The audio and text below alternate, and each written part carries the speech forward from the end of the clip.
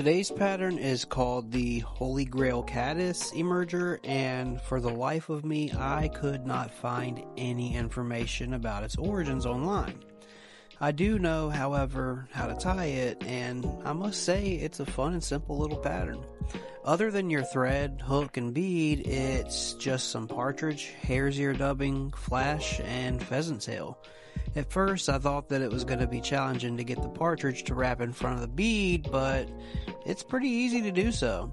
The pattern's usually tied in black all over natural, but I'm assuming you could catch fish with just about any color that you slap on this fly.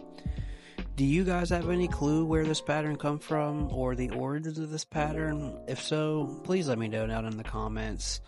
I don't like making videos on flies that I don't know about, but, here we are. I will catch you guys in the next one.